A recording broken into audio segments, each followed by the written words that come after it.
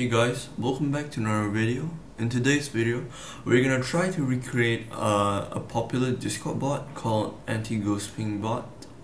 So it basically detects the deleted ping messages.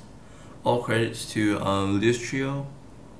I'm gonna try to recreate this Ghost Ping because it has it's a pretty big bot because it has 3.2 thousand servers. But it shouldn't be that hard to create. So in today's video, I'm going to show you guys how to create a bot something like this. Okay, so we're going to use my npm package, my CLI, so you can generate a Discord bot really quickly. Just npm i-g recon-lx, and then you can use this. Yeah. So we're going to start by creating a new application, and we're going to name this Ghost Ping Detector. It's gonna be YouTube tutorials. Okay. Then I'm not gonna add an image. I'm not gonna add a profile picture for the bot. So we're gonna use the default profile picture. And I'm gonna say, okay, we're just gonna leave it here. Okay, so I'm gonna create a new file called Ghost Ping. What just happened? Ghost Ping Detector. Alright, so it's over here. Then I'm just gonna open this with Visual Studio Code. So open with code, and there isn't any files because I haven't initiated anything yet. So just open terminal, and I'm gonna run recon-lx. Okay, and I'm going to generate a new project. So the bot token is going to be this. I'm just copy, paste it in. Bot prefix, I'm going to make it exclamation mark. So yeah, it's generated all the project files. So we're going to create an event. So recon-x message. Let's do a recon-x. Then we're going to create an event. It's going to be a guild event, a message event, and then it's going to be ping. I'm going to name it ping, and we're going to create another one. We can type this manually, but this is a little faster, I think. Message, and it's going to be a message delete event. So I'm going to say ping 2. Alright, so we have two events now. Ping and ping 2. We're just gonna take this code over here. We're just gonna cut this, and we can just delete this file, and then we can go ping.js, and we'll paste it under here. Okay, so this is the message event, and this is the message delete event. So with this bot, I'm not gonna connect it to any database because it takes up time and many errors might occur, but we're gonna use a maps, or I should say Discord the JS collection class. So we're gonna start by doing let me see. We're gonna require the let's just boot the bot up so I can show you that it's actually working. So let's just run node. Oh, I forgot to install dependencies. Just run npm install to install dependencies. It's all listed in package.json. So let's just wait for it to install. You should see a node modules folder pop up, and also a log.json. Okay, so let's try starting this bot up. Okay, so the bot is up, and I'm gonna invite it to my server. So click on O off. Let's just give it, click on bot, and give any permissions you want. In my case, we're gonna put administrator because it covers all the permissions. So I'm just gonna invite it real quick. Add it to YouTube tutorials.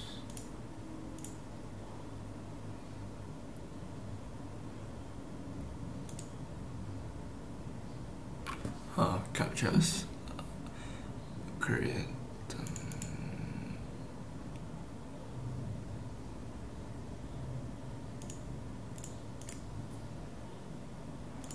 cars.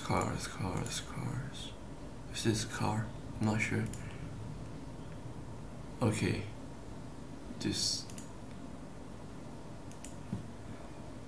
Okay, nice trains. Train. Okay, it works now. Okay, so I've invited the bot to the server. So if I click on here, the bot should be online, as you can see here. Okay, so I'm just showing you that the bot can actually go online. So now let's start writing the code for this. Okay, so we're gonna require a message embed and also the collection. So const equals require discord.js. So in here it's gonna be collection and also message embed. Okay, and then we're gonna say const pings equals new collection. Okay, so now in this message event, I'm just gonna delete this, and we're gonna start with checking whether there's mentions. If there's no mentions, we're just gonna ignore it. Mentions dot numbers dot first return. Okay, then we're gonna check if it's the author's ID. Message dot mention dot members dot first dot ID is equals to message the author dot ID. We're gonna return. So if they ping themselves and it get deleted, it's not gonna trigger the bot. So we're gonna define a time equals to 5,000. So basically this in MS 1 second is 1,000 milliseconds, so in this case it's gonna be 5 seconds. Pings dot set, we're gonna set ping, and then we're gonna set the message comment. Give me a sec. Okay, message dot mentions dot members dot first dot ID. So we're gonna set the ID and also the date, but now we're gonna use timestamps plus time. Alright, so we're gonna set a timer after this to delete the data after the time. Set timeout. Bottom here will be time, and in here we're gonna do pings dot delete ping message dot mentions dot members dot first dot ID. So it's basically the same. And then once it's deleted, I'm just gonna console log deleted data just to see when the data gets deleted. So in message delete event, we're gonna do the same thing. If there's no mentions, we're gonna return. So I'm just gonna copy this. Okay, then console.log there is a mention. Okay, this is not necessary. It's just gonna log whether there's mentions or not. Okay, so if pings dot has ping